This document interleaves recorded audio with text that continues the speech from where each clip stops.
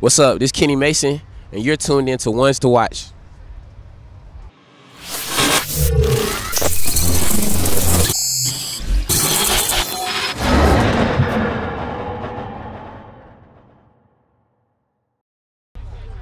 He is a dog that became a real human. He's an artist, bro. Just a human being trying to express himself and talking in third person. Hell nah, those are never getting released. They got me here, but they never get released. That's for me to fucking cringe at. I'm pretty fucking boring, so I just wake up. I try to exercise, maybe not, but most of the days I try to. Bro, I play the game and then I record, and then I just cycle between playing the game and recording. PlayStation and studio all day. My studio at my house, so I just be at home.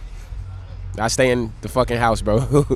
It's too much crazy shit going on out here. I stay my ass in the house. I play Grand Theft Auto mostly, but I just got that new Ratchet and Clank game, and I really, really like that shit, so I just been playing that shit a whole lot. It's real hard. It's harder than the other ones, so I'm determined to beat it. Hell yeah, I got that PS5.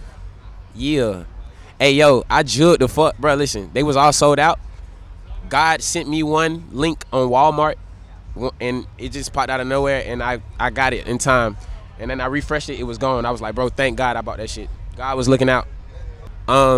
Atlanta's a real diverse city, and it's a hub for black creatives. I feel like it is the hub for black creatives.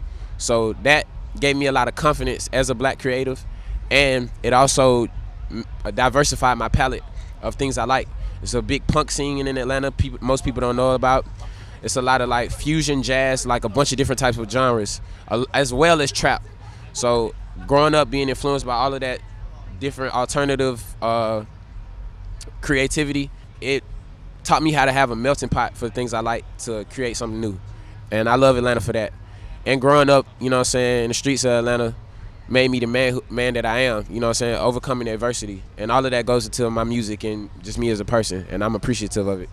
Oh yeah, outside of rap, one person that I always, not that I forget, but just because it's real personal to me, is Frank Ocean, bro. I love Frank Ocean. Like, I think Frank Ocean is a perfect artist, you know what I'm saying, as far as like how he crafts, the quality of how well he crafts his music.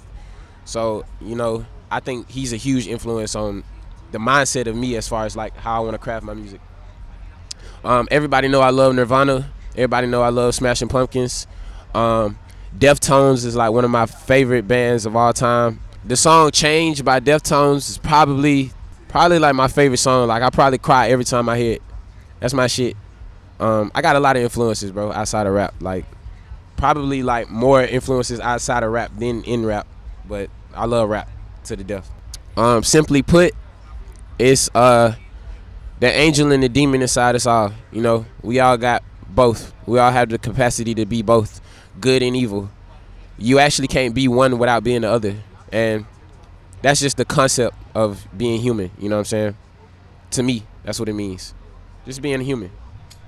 I would tell my younger self, eat healthier, bro. Ain't nothing wrong with me. It's just like, if you do that shit earlier, you're gonna feel way better. And be confident, bro. And like, you gonna get through that shit. You know what I'm saying?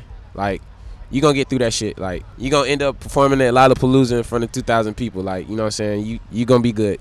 So keep going. Cause my mama beat my ass. I love you, Mom.